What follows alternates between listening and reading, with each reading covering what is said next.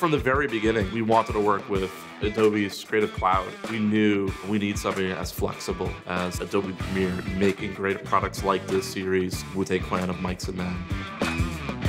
The fact that Premiere allows you to work with so many formats cuts down everything for this project by about half. We really needed to have a program that could adapt to the constant changes. There was no doubt in my mind that Adobe Premiere was the right choice.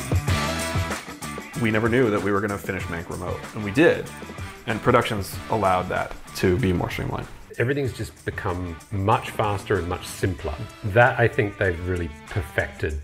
What I like about Premiere Pro is it just feels very intuitive for me. Like everything's right where I need it. Having a tool like Premiere allows me to very easily navigate through the edit.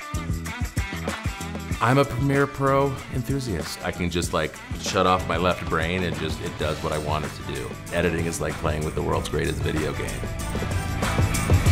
I think it's a benefit with Premiere Pro that you have the entire Creative Cloud at your disposal.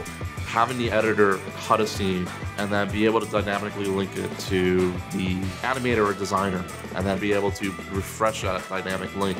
I gotta say, Adobe Premiere handled it very well. There were so many different sequences, there were so many different ideas of what the film could be. It was great to work on Premiere where I could take my computer around. I literally would sometimes edit out of a coffee shop on my laptop. We edited a large portion of the film in 2 different places, screen sharing my Premiere project file. The way I get in and out of the project very fast, I'm able to keep things organized the way I like it. All I have to do is figure out how to stitch these puzzle pieces together.